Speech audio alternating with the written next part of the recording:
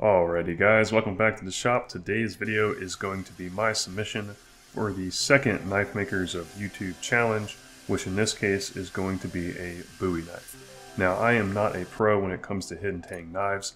This is actually the third hidden tang knife on my channel. I made some big mistakes with this knife, however, there are a lot of components of this knife that I really do like. So I'm going to go through the detail towards the end of what I like and what I don't like about how this knife turned out. My favorite part about these challenges is that they push me outside of my comfort zone, which in reality is the whole point of this channel. The point is to continue to learn how to make knives in new and interesting ways. If you don't keep learning in the knife making game, or in any game for that matter, then it's not fun anymore and there's really no point to do it. So with that being said, during the course of this video, I ended up making 4 new tools that will help me with hidden tang knives in the future. I will be putting those mini tool builds throughout this video, so stay tuned for those. To make this Bowie, we're going to be utilizing my new 30-ton hydraulic forging press to make some Damascus. This first stack of Damascus is 15 layers of 1084 and 15 in 20. Now I made a couple mistakes with this first forge weld that resulted in me having to grind away a large amount of the material. So this knife ended up being much smaller than I originally intended. But that's fine, I got better with the forge welds as I went, and I didn't lose that much more material in the subsequent stacks. My major mistake on the first stack was not putting a weld down the center of the stack, and that resulted in it bowing out a little bit once the heat hit it, and I didn't get a good weld on probably the first or second layer of steel there. So I think I ground away probably 2 or 3 of those 15 layers. While drawing out the first stack, I noticed that I had a little bit of a hard time with controlling the hydraulic press and not over smashing the stack or over thinning out the stack. So in order to mitigate this problem, I will be making some kiss blocks in a new set of dies. The way these work is I will weld the kiss blocks to a saddle, and I can make a couple different sizes with different saddles, so all I have to do is take them on and off of this set of square dies. Not only do these kiss blocks or stop blocks prevent me from over thinning my Damascus billet, it also allows me to have a nice consistent thickness on my final billet, which aids in the cutting and stacking process. I'll note here that these dies are made out of 1.5" bar, which is less of a drawing action than say a half round die. However, I found that this is way easier to control, and I was able to get some nice consistent thicknesses with these kiss blocks. So this is how they turned out, and you saw there how the saddle can be added and removed. I ended up making 2 saddles for this next stacking cycle. One of them was 1/4 inch and the other one was 1/2 inch. What you just saw me doing there was spraying my stack with some WD-40. I picked that up from Fire Creek Forge as a means of reducing the oxygen in between the layers, thus having a nice clean forge weld. I think I'll use kerosene in the future, but this time around I didn't have any kerosene on hand, so I went with the WD-40 and it worked out fairly well. I used my aggressive drawing dies to get the bulk of the material drawn out, and then I put my kiss blocks in there to make sure everything is a nice and consistent thickness. So what you see me doing here is using the kiss blocks for the first time. That's why I slowed it down. I just wanted to show you all that. And then I just drew out the rest of this billet, keeping the kiss blocks in there to make sure that in the flat direction or in the wider direction I have the same thickness. I also put my flattening dies in here just to make sure the whole thing is straight, and I'm putting the billet in at a diagonal so I have a larger area of contact on my billet. This is how round 2 worked out. You can see I have a much straighter and flatter billet here with a consistent thickness, which is really nice. Now technically this is supposed to be 45 layers, but since I ground so much off in the beginning, I'd say it's probably more like 35 layers. So I did the same thing. I cut it into 3 pieces and stacked it again, hit it with another forge welding process, and drew it out to about 1/4 inch. So that's going to bring us up to around 105 to 135 layers. And I noticed that I was starting to run out of stock here because I had to remove so much in the first cycle. So I decided to start forging down the tang and turning this into a knife with the material that I had left. I didn't want to risk going through another stacking cycle to get up the layer count just because I didn't want to lose any more steel. After it cooled down, I cut off my rebar handle and decided to clean this guy up to make sure that I had a good chunk of steel here. So using my 60 grit belt on the belt grinder, I cleaned up the spine of this billet and then put it on my surface grinding attachment to clean up the flats. I got pretty aggressive with the feed here because I wasn't going for maximum flatness in this case. I just wanted to get all of the waves out from the forging process and make sure that I have a nice clean piece of steel. If you look really closely here, you can see the pattern, which is obviously a low layer count, so it's a nice bold pattern here. I think it's going to look pretty cool, so we'll see how it turns out. I then cut an angle on the front of the billet to aid me in forging my tip, and then I forged down the bevels. I don't go very far on the bevel forging just because I'm not very good at forging yet, and I want to make sure to forge thick and grind thin. I clamped the blade in between two pieces of angle iron to cool down just so I can cool the blade in a straight orientation, and then I moved it over to the surface grinding attachment to clean up the flats again. So in this case, I'm just making sure that it's nice and flat so I can start my main grinding process. I traced out the blade on a piece of paper and then kind of drew in what I envisioned this knife to look like with the material that I had. I then cut out my template and glued it on to my knife. This will allow me to easily grind the profile of this knife to its final or close to final dimensions here. It's really interesting the differences in hidden tang and full tang knife design. I find it significantly more difficult to get the proportions right on a hidden tang blade, and I'm still getting better at it. The first couple iterations of my hidden tang knives were pretty disproportionate. This one was a little bit better. I think I'll get better in the future, but this is definitely a step in the right direction. Getting the width and the height of the ricasso right, along with the width of the blade, and then also the handle and the guard, it can be a tough process for sure, and I'm still getting used to it. Speaking of that, I think y'all will see in the final product that I did not reduce the height here enough on the ricasso, and my ricasso was just a little too tall. So I will be more cognizant of that in the future. So I want to take this moment to thank Tyrell and Aaron Lee for setting up these challenges, because it gave me a perfect excuse to buy a new tool, which is this stainless steel file guide with carbide faces from Bruce Bone. The machining on this file guide is amazing. It is way better than I could have done on my own file guide, which I did try to make a file guide, and it worked just fine, but it wasn't even close to the level of precision of this one. So it's really nice to have a tool of this caliber in your shop. While we are on the file guide topic, I'd like to make a few comments here on my original DIY file guide. I think it will work just fine for future makers if they want to make that design. However, the hardest part is getting the carbide flat and in line with each other. If you have a surface grinder with a hard grinding wheel on it that can grind carbide, I think it would be a good solution to make your file guide, put it on the surface grinder, and then make sure that the carbide is flat. I did not have access to something like that, so I found a slight variation between both pieces of the carbide that I got from the manufacturer. I will also note that the affixing of the carbide to the top of the DIY file guide without any type of recess was a fairly weak design, and if you're going to be using your file guide with the grinder, you run the potential of knocking off those carbide faces. So if you're going to make one on your own, make sure that you recess that carbide into your file guide. So you just saw me setting up my homemade heat treating oven on my welding table temporarily, just so I can roll it around the shop. And embarrassingly enough, this is the first time that I'm actually using this to heat treat a knife since building it in my old shop. So the first thing I'm doing here is doing some normalization cycles.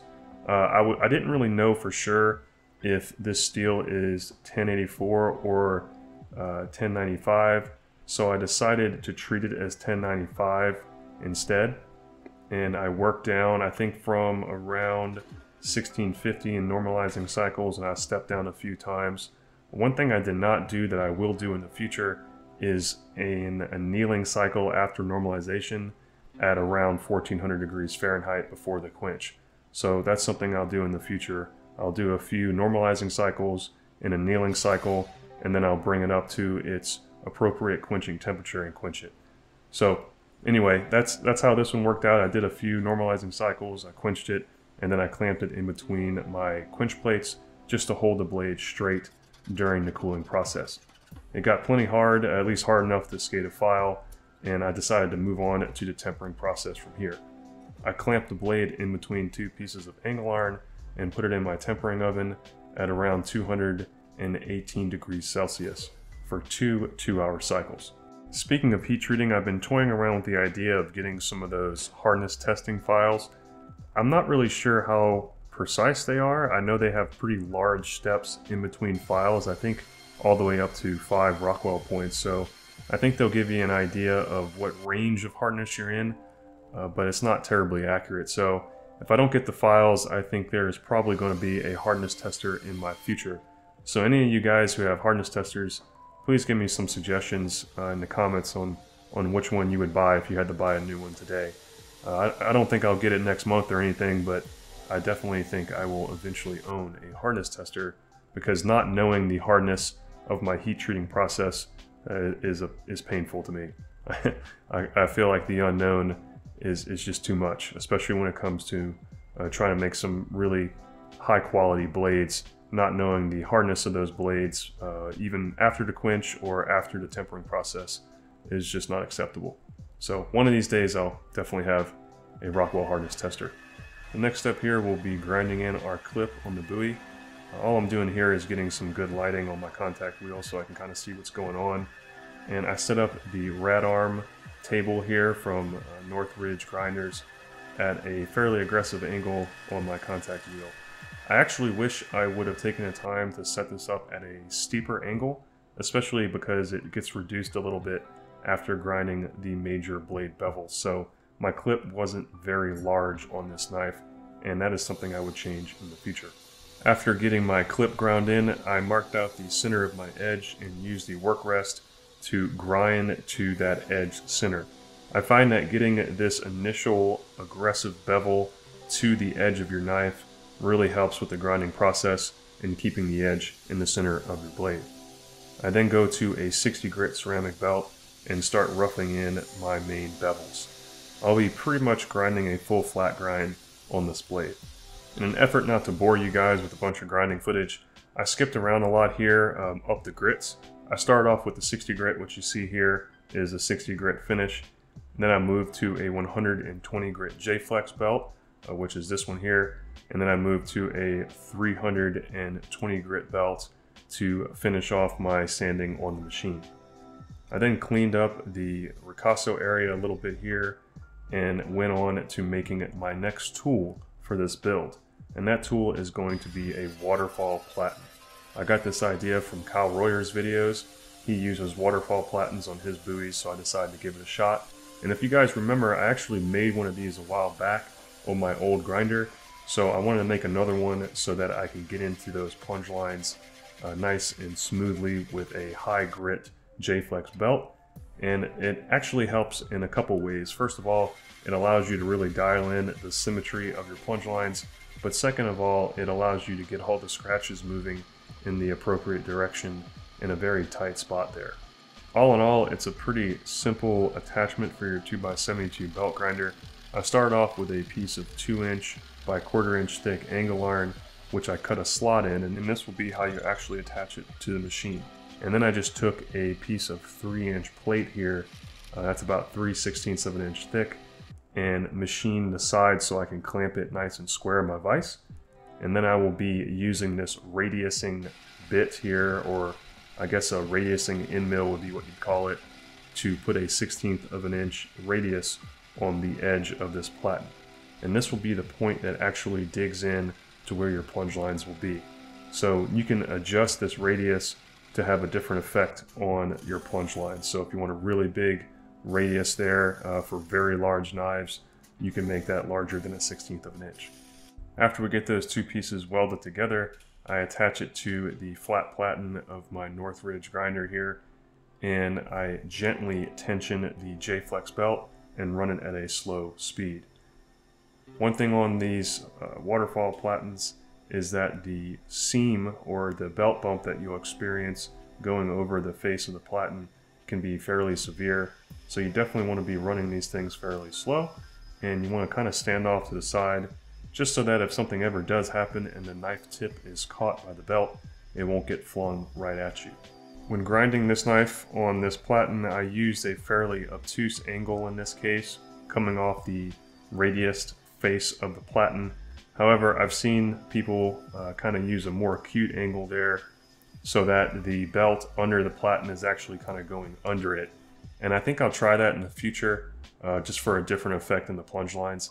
I think it also allows you to use a file guide in that case to push up against the belt, and you can get probably a little easier symmetry there when using the file guide. However, I did find that getting a very symmetrical plunge line was pretty easy to do by eye with that Waterfall platen. So I don't know exactly how necessary that is, but I'm going to toy around with that angle in the future.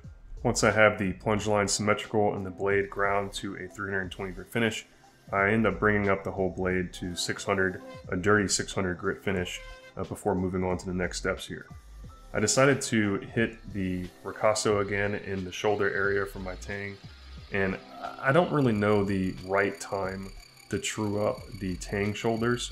I like doing it after heat treating actually, because I don't like any type of oxidation sitting on those shoulders and having to clean that up. So I think in the future I may just grind in my shoulders there with the file guide after heat treating, but I'm still toying around with the right time to do that. Also, I've seen a lot of guys use the mill to machine in their shoulders, and I'm thinking if you're going to machine in your shoulders, you should probably do it before heat treating, just because the hardened steel is obviously not going to machine as well. But I think actually I saw a video from Kyle Royer where he machined in the shoulders post heat treat by using a carbide end mill and draw tempering his tang so that the tang is not nearly as hard at the shoulder. So that's another method to try in the future as well. So there's a lot of different ways to skin the cat when it comes to getting nice square shoulders on your hidden tang knives, and I'm still trying to find the method that works the best for me. So what y'all see me working on here is the stainless steel guard for this buoy.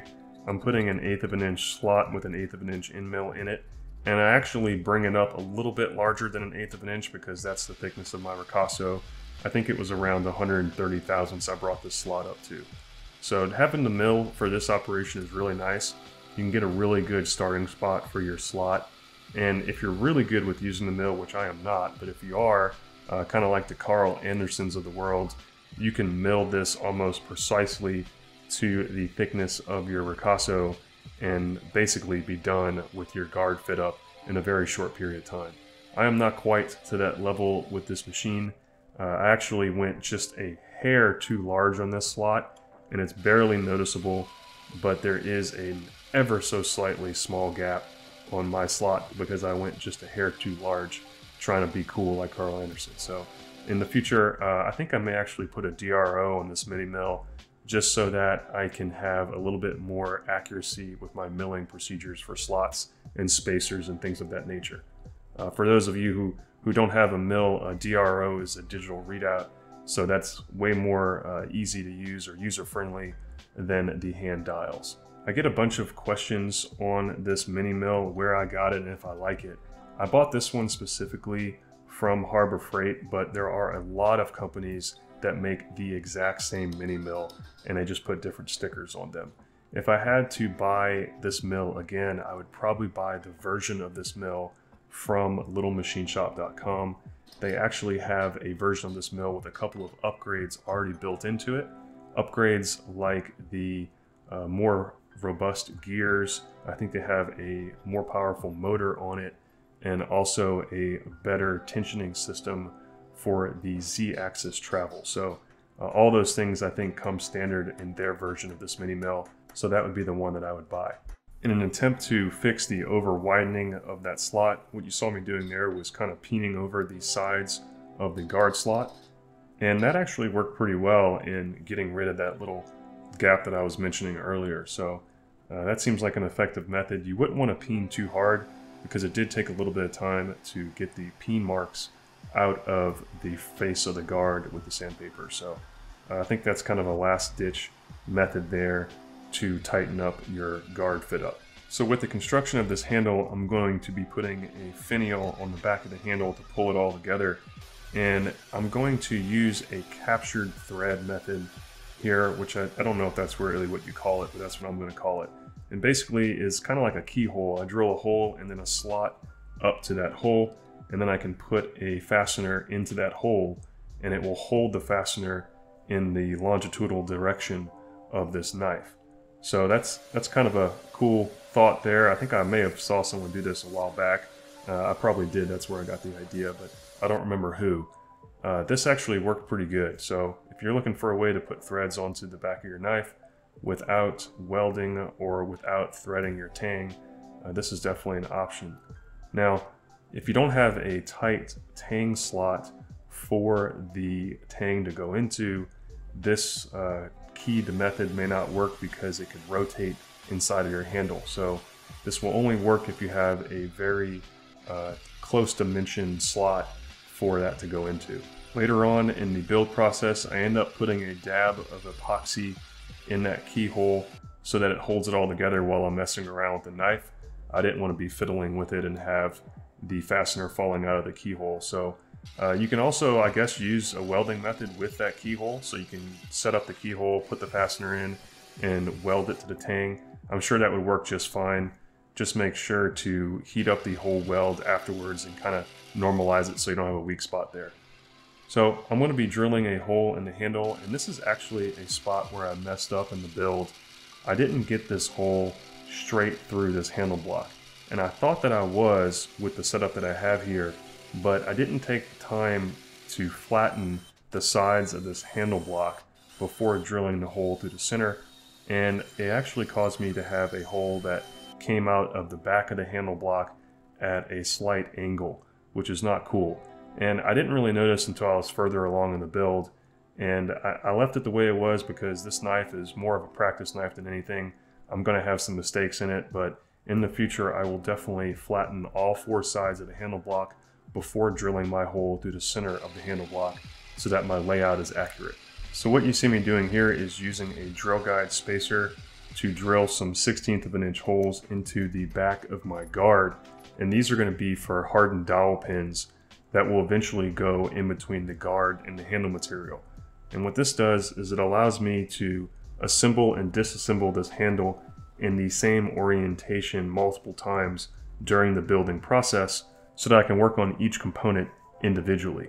I really like doing this on these handles. It really makes working on the knife a little easier, and it makes the glue up generally a little easier too, so you're not trying to make sure everything's aligned during your glue up. You know it's aligned because you have alignment pins. Once I have the holes drilled, this is kind of the test fit up here, and you can see that everything fits together nicely. Now, another thing I want to mention on the guard, and this is another large mistake with this build, was that the guard slot was actually too tall for the shoulder, meaning that there was a little bit of play in the up and down direction of this knife when looking at it from the side. And that's all fine and dandy at this point in the process, but it ended up coming back to bite me during the glue up. I wasn't paying attention, and I actually glued the guard onto the knife a little lower than I wanted to. So I'll get into a little bit more detail in that towards the end of the video, and it will be more apparent. At this point, we were using a pencil here with a height gauge and a surface plate to mark out some layout lines on the handle so we can pin it down. To take off the bulk of the material, I'll just use the bandsaw here and try to cut a little bit off of my scribe lines, and then over to the belt sander in the horizontal orientation to grind the sides of the handle down to my scribe lines. I'm then going to start working on the guard, and I had a little template that I made on the computer, printed out and laid out over my current guard slot, and that got me pretty close to what I was looking for with the dimensions of my guard. So that's kind of how it looks roughed in there. It has a flat top and a flat bottom, and I'm going to be putting some bevels on the front and the back of this guard. To add those bevels, I'm using the height gauge there to mark out a scribe line, and then I'm using the work rest at a fairly aggressive angle here to grind to that scribe line. So there's not really much to say here other than I worked up the grits to a 320 grit finish on the belt, and then I'm going to be moving over to the hand sanding bench to finish this guy out. To do that though, it's really hard to clamp these small pieces for a knife. So I found this picture from Mr. Doyle, and he has a sweet clamp that he made for his guards. So I'm going to recreate it with some scrap wood I had in the shop. He used micarta and it had a couple other features, but I'm kind of doing the cheap and dirty version of his vise here. So all I'm doing is kind of using the router bit and routing in some angles here, drilling some holes through these two pieces, hammering in some of these threads, I guess, for 1/4-20, and then using some cap head 1/4-20 screws, or actually just some normal 1/4-20 screws to hold it all together. So what this does, it allows you to clamp your hardware and move your hands around it without hitting the vise. So you can sand at an angle here and your hands aren't bumping into the vise the whole time. It's a pretty simple jig, and I have a feeling I'll be using it a lot in the future whenever, you know, I'm working on a guard or a spacer that is hard to clamp in the vise. So this is definitely going into the drawer for future use. I get the guard up to a 320 grit finish, and then I hit it with the Scotch-Brite belt just to make it kind of satiny, or a little bit more satiny than it already is. It gives it kind of a brushed look. So I like that on the guard, and it looked pretty good when I was all done with it. At this point, we're going to do some handle shaping here, or handle sculpting. One thing I didn't like about my previous two hidden tang knives is that I left the handle pretty bulky. I had pretty thick handles on those knives, and I wanted to make this one substantially thinner. I think the thickness of this handle is around 3/4 of an inch at the thickest part, so it's definitely a little bit more of a sleek design. I tapered the sides of the handle from the rear to the front ever so slightly, maybe 1/8 of an inch total over the length of the handle, and then I used the 2-inch contact wheel to kind of hollow out the back of it and give it that nice sweep, Coke bottle sweep on the back of the handle. I then sanded the handle up to 1,000 grit finish and hit it with the buffing wheel with some green compound to give it a nice sheen. So this is the fourth and final tool that I will be making for this build. This is going to be a guard jack. And what this does is it will press the guard into the shoulders so that you can either, I guess, solder it or epoxy it in place. Or if you're going to do a press fit, this will actually press the guard up onto your ricasso. They sell these, I've seen these in a couple different places, but it seemed like a pretty simple thing to make. I didn't go through all the details here, but I may actually make a short dedicated video on how to make this guard jack, but with plans and all. But it's pretty simple. As you can see, it's just 6 holes there and a slot in the middle with some 1/4-20 fasteners. So I etched my maker's mark on this blade on the ricasso, and I actually think, in my opinion, I did it upside down. I'm sure you can do it both ways, but I think I like the idea of the maker's mark being readable when holding the knife in your hand instead of being readable when looking at it from the tip end. So I think I'm going to flip my maker's mark on hidden tang knives in the future. To etch the Damascus, I have a solution of 50/50 ferric chloride and water. It's about 2 years old at this point, so it's a little weaker, so it takes a little longer to etch. I'm doing 4 to 5 minute etching cycles, and I did 4 of them for this blade. In between etching cycles, I hit it with 2500 grit sandpaper, just so I can get all of the 15 and 20 pieces on this blade nice and shiny. So this is what it looked like after my final etching cycle. Overall, for only being around 130 or so layers, I really like the pattern. I think it came out pretty good, a nice random pattern here.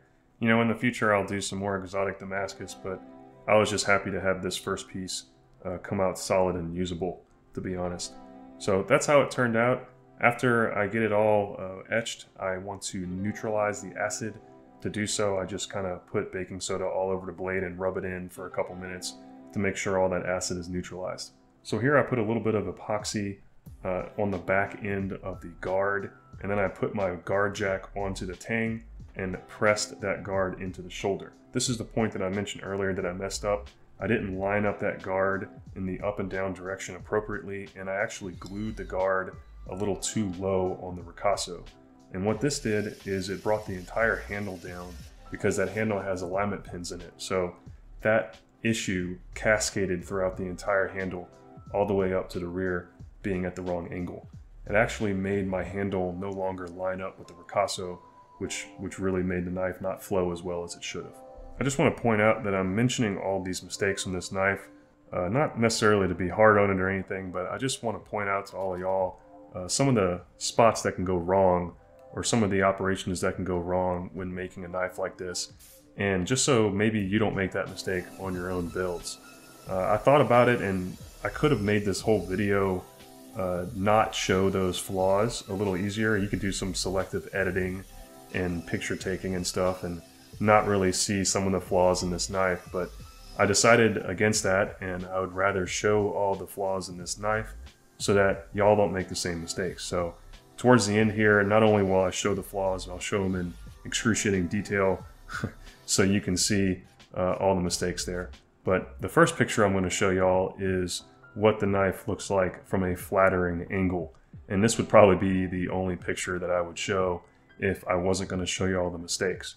You can see here that you can't really tell that there's misalignment between the handle and the ricasso, and the finial on the back, you can't see that, so you don't know it's not centered, and things of that nature. But here are some of the gruesome details on this knife so you can see all of its flaws. So the first major flaw that we will point out is the most obvious, which is the finial not being centered in the back of the handle. This was caused by not squaring up my block before drilling my holes, so my layout was actually misaligned. I drilled my holes where I wanted to drill them, however my layout, being based off of a non-square block, did not provide me with a straight hole through the block. So make sure you square up your handle blocks before trying to drill through them. The other major issue with this knife was that the guard was epoxied to the shoulder lower than I originally intended. When putting the handle with alignment pins into the guard, it actually brought the entire assembly down, which not only caused the guard and handle fit up to be a little sloppier, it also brought the top of the handle lower than the top of the spine of the knife at the ricasso, and that kind of ruined the lines of this knife. I wanted those two to be in line with each other. I wanted the spine of the knife and the top of the handle to line up with each other. So by messing up the guard, it actually messed up the handle. So that kind of was, like I said earlier, a cascading effect. Now, with all that being said, there are some components of this knife that I really like. First and foremost, I really like how the Damascus finish came out. The Damascus pattern was cool, it was random, it was kind of neat to make Damascus for the first time with the new press, so I really like how the blade itself turned out. I feel like my plunge lines and my grinds were really good on this knife by utilizing that Waterfall Platen. I also like the thinner handle on this knife versus some of the other hidden tang knives I've made in the past that have thick and bulky handles. This one feels very slim and slender in the hand, and it kind of makes the knife feel a little more, I guess, fast, for lack of a better word. So yeah, those are the things that I really like about this knife, and you know, I plan on getting better with these hidden tang knives. And speaking of that, if there are any tips that you guys have that you think could improve my hidden tang game, go ahead and put them in the comment section below. Also, while you're down there, consider liking and subscribing to the channel. It would really help us out. With that, I'll catch y'all on the flip side.